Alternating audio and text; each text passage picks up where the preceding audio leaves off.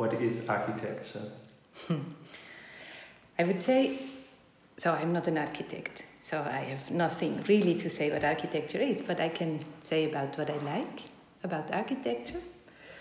And it has something to do with a manner of thinking that is at one and at the same time very abstract, but also insists on a kind of a colloquialism or on a commonsensicality. So this manner of thinking abstractly in architecture has a lot to do, on the one hand, I think, with terms like form and structure and module, ground, ceiling, and so on.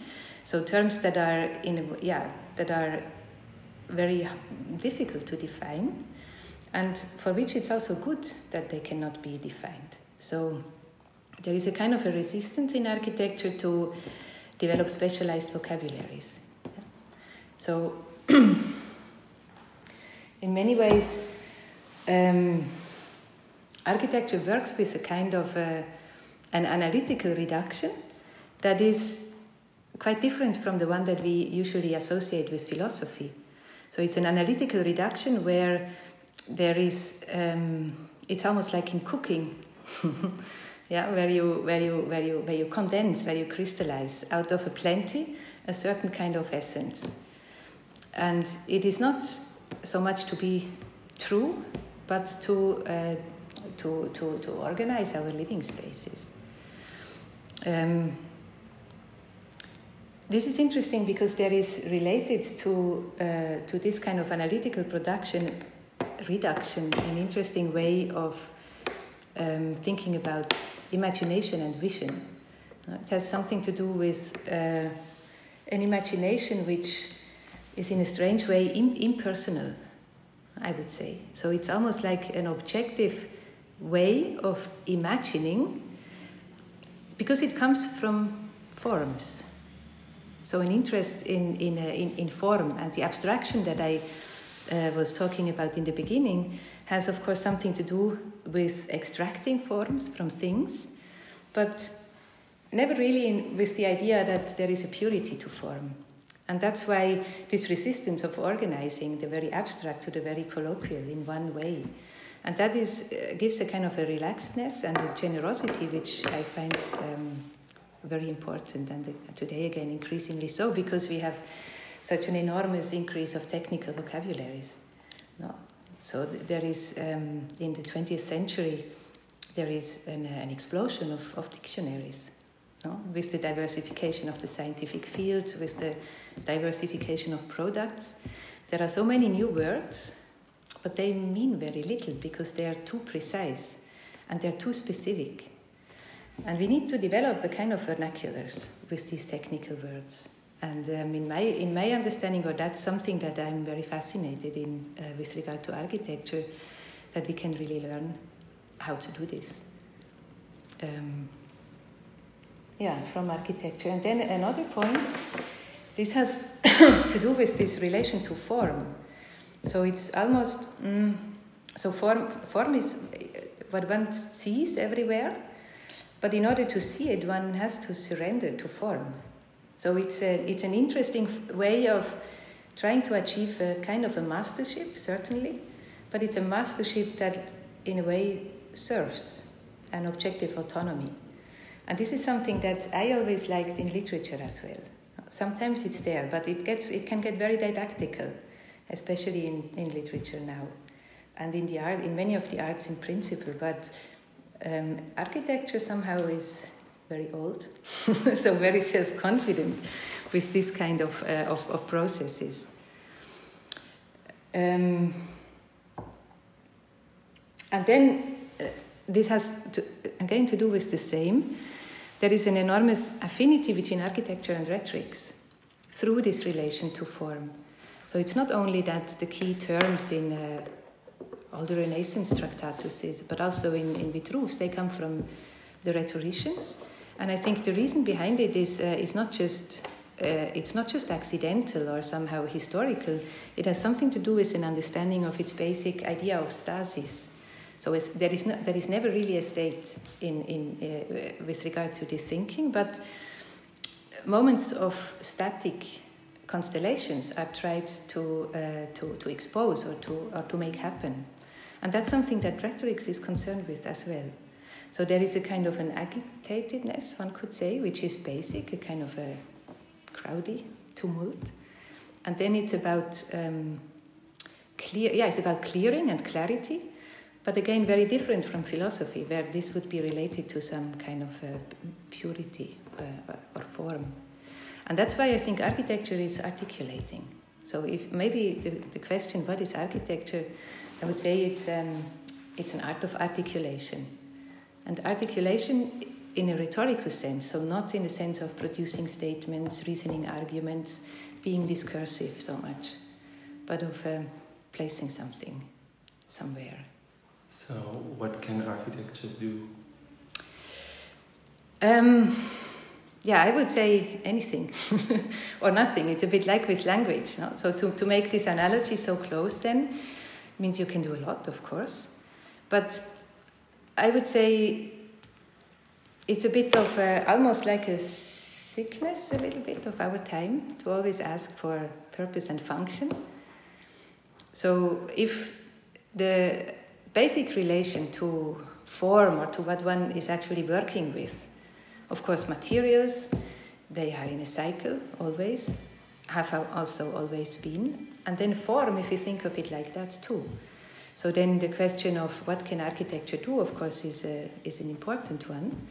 But I would say less in the question of can it solve, I don't know, demographic problems or produce circumstances where people can have happy lives. So there is, what I mean when I say there is a kind of a sickness to our time is that we tend to forget that not everything is a question that could be socially provided. Something like goodness, a good life or a happy life, it doesn't depend on things that can be either provided or taken away. So there is a kind, but this again is like this background tumult noise, no? Where you try to articulate stasis. So it's a kind of a mastership that lives from surrendering to something and then to produce milieus of coexistence with potentially conflicting things. Yeah. So what is your architectural position? Yeah, here it's similar. I wouldn't say so much a position, because position is very much with the argument. A position is very much in a constellation of conflicting, positions. But what is much more, I think, with this stance in architecture is precisely a stance. So to regard form with respect to Kontenance in French, this word, no? Eine Haltung haben in German. So, and I don't mean this in a moralistic sense, not at all. It's really an ethical sense. It's an ethical form of politeness that relates very much to sharing a public space, mediated through forms that are neither private nor public. Yeah? So the forms are somehow the transcendental in that. So it's, I would say, more a question of having a stance than taking a position. But then this also means that it's not really an architectural stance. So it's a stance. So whatever one does, one has a stance. Yeah. And it has something to do with, since its basic ideas are so abstract and in a way so simple at the same time, that it's always about everything. So in architecture, it's not so much about world pictures or world models. It's just about the whole world. And then the whole world is, of course, what is meaningful and relevant to one's own life. So it can be more comprehensive or less. But what I find super interesting in architecture, also historically, but also contemporaneity-wise, is to read or to look at architecture in how it makes basically power structures transparent. Yeah? So architecture, I would say, is not really about being revolutionary or triggering change. It's always in the milieu. But it's so important because it makes transparent how power in particular times, in particular regions, is organized. And this transparency is ambiguous, yeah? Because on the one hand, it makes also literally transparent how power is organized if one cannot read it. So if one is not literate in reading architectural structures, and also the structures of projects and the contexts of financing and all of this. So the whole world is in every project, but it's difficult to read it. But if one can read it, then then the transparency creates a kind of a visual space where we can actually see it. And I think this is a tremendously important function today. So we tend to think that power is either only political, and then it becomes primarily social and subjective, or it is physical, and then it's a question of matter.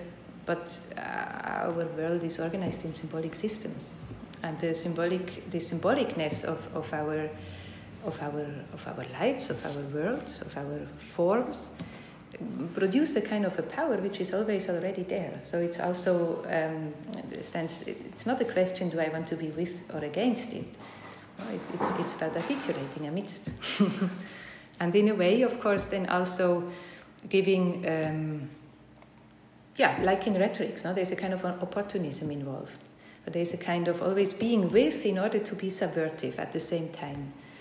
And that's something that our ethics, at least in this Enlightenment sense, has kind of given a pejorative aspect to it. But it's like diplomacy. It's existentially important. And it has a lot to do with the architectural stance. So I would say it's not so much a position, it's a stance, because it's in a way standing outside, but trying to relate to. Not only trying, relating to all the time, but it has a kind of a double articulation almost. One that is realizing things directly, and another one that also goes across projects, across times, in a much larger context, which is more dialogic perhaps, with oneself, or with the history of architecture, or with an idea of beauty, or whatever it might be.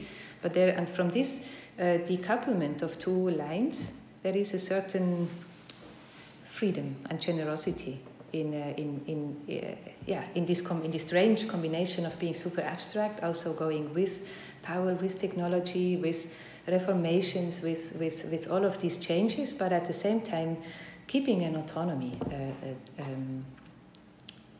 to it. Yeah. What is your design method?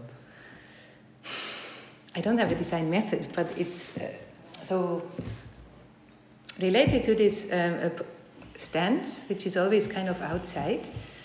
There is something interesting about architecture and its relation to method, I would say, because these analogies that I'm making between language, between poetics, between rhetorics, and so on, it's not just because it's my background where I'm coming from. It's also because I think architecture, if it makes basically articulations, is very concerned with what before the modern university systems was called the trivium. No? So education of all the building arts. So all the sciences were called building arts, and we had basically two portions. One was the trivium, and it involved rhetorics and logics and dialectics. So it was about the mechanism and the power of thought. And then there is the quadrivium. And the quadrivium is geometry, arithmetics, astronomy, and music. And the quadrivium presupposes that thought has been quantified. So this is the big revelation, modernization in the beginning of modernity. That the trivium becomes, in a way, secondary. So a lot of the trivium gets, we could say, encapsulated in tools, in devices, in instruments, in observation, setups, and so on, in experimental setups.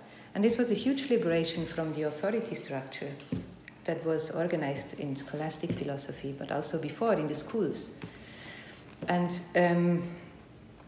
when today people are so interested in methods everywhere, it has a lot to do with an expectation that a certain dialogic element that is always at work in the trivium always involves relations that are not equal. No? So in a dialogue, there is a student talking to a teacher, there is also a priest talking to the people in church. So it's a kind of an unequal circle or cycle which grow very, very suspect with the idea of secularized society. So we have a bit of a problem with the dialogic. But the thing is that if we just go for quadrivium methods, we have a shortcut between theory and technology. So we use technology to legitimate theories, and we use theories to legitimate and establish technologies. And that creates a shortcut, which is making things tense. Yeah? So we need, if we are moving in the quadrivium without an education in the trivium, we produce trivialities. Yeah? So in not cultivated forms. And architecture with the articulations is with the trivium. Philosophy is too, I would say, to a large extent.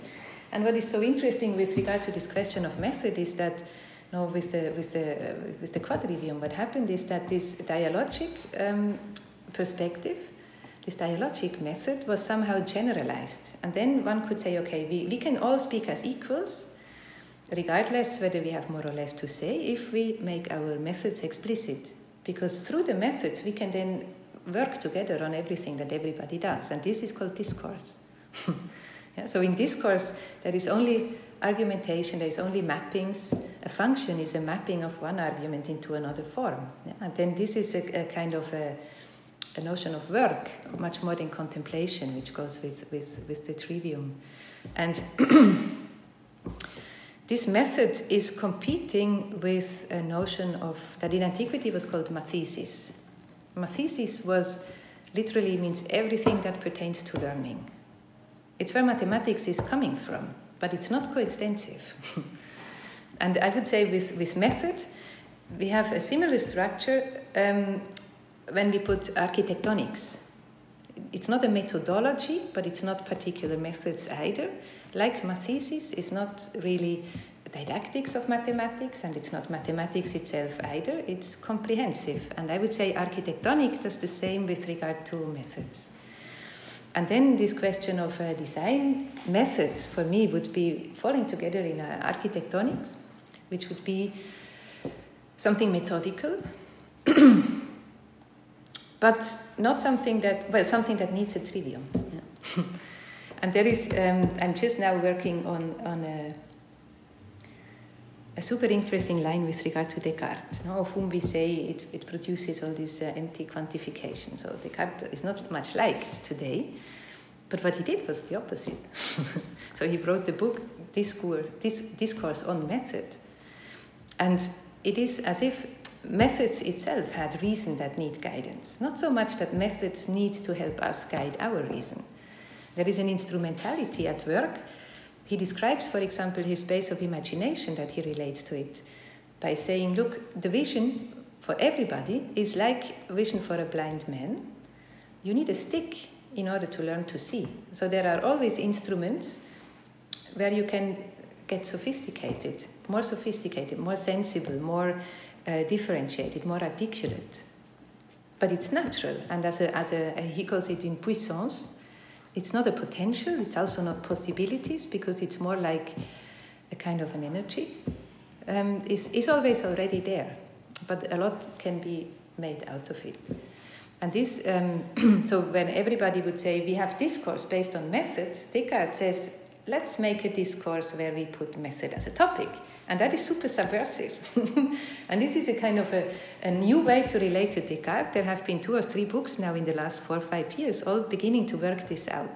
And that is very interesting. So I think, in a way, then Descartes, with this gesture, was introducing a new way of dialogic into the quadrivium structure of quantification. And if we are looking for something like, how do we think architectonically? How then? So if I say it's not design methods, it's architectonics, the question still is, how can we learn that? How can we?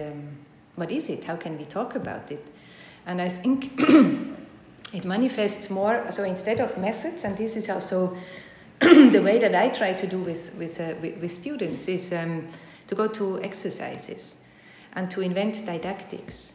So there is something about interiorizing gestures without first understanding it.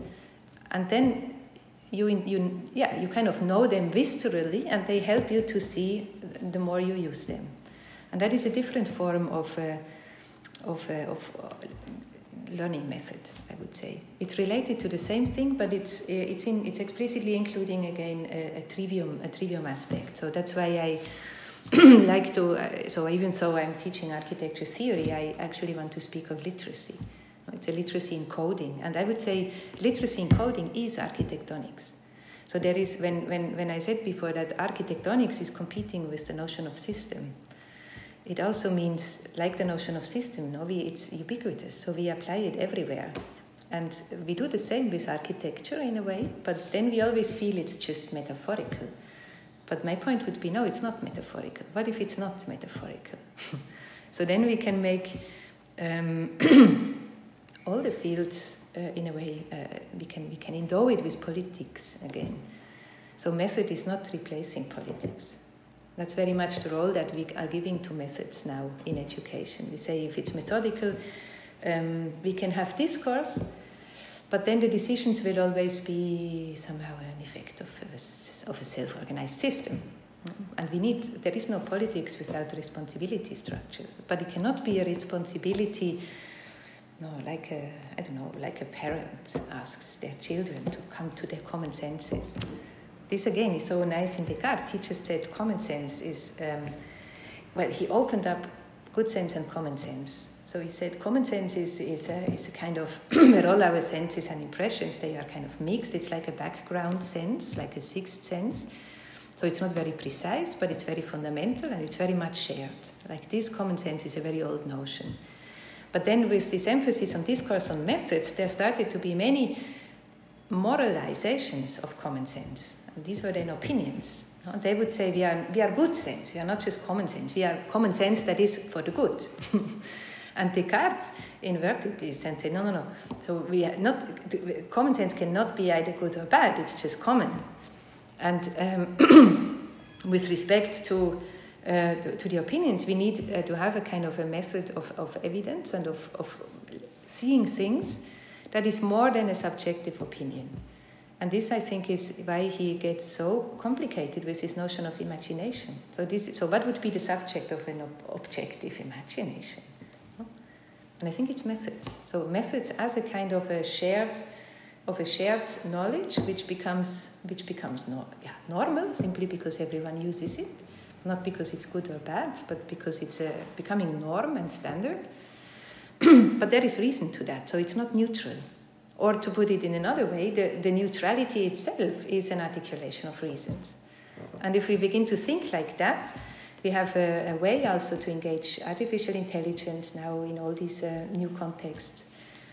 Big data streams, big data, and the bigness of data, we can relate to it, not in a new paradigm which we would have to invent somehow after postmodern or whatever it should be, or structuralism. No, it's just always the same. It's always a turning. Trivium and then quadrivium gets innovative and more dominant. Then we need a new trivium, we need a new quadrivium. And that's more or less how I see it.